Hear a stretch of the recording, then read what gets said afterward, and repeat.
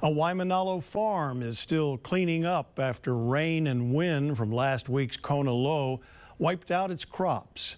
This comes as the farm is entering its peak season for visitors. Christy Tomashiro has more.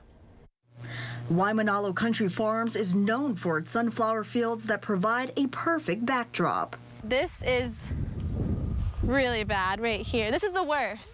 But this is the mess left behind by last week's Kona low storm. The family-owned farm says their prized possession is destroyed. If you look at the fields, there's no aisle in the middle anymore because all the flowers are all twisted and knocked down. A lot of them are flat in the middle just because the winds came down the mountain and just flattened it. The farm says this is the worst damage they've seen from a storm in recent years. The wind so strong, their fence and other items were blown away during the severe weather. We couldn't even walk in the fields. For one, it was completely flooded. If you even tried to walk, you'd just sink.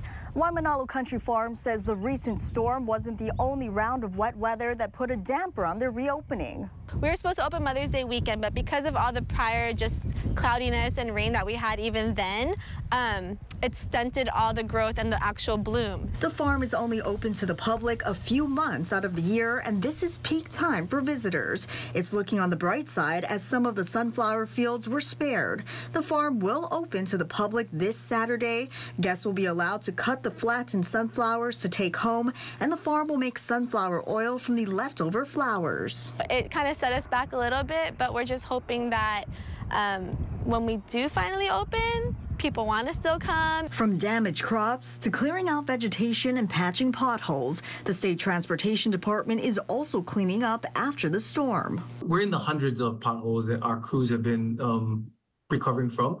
We have 5 crews out. If I'm going from yesterday to today and into tomorrow. So you're going to see some of the vegetation growing out a lot more than it normally does.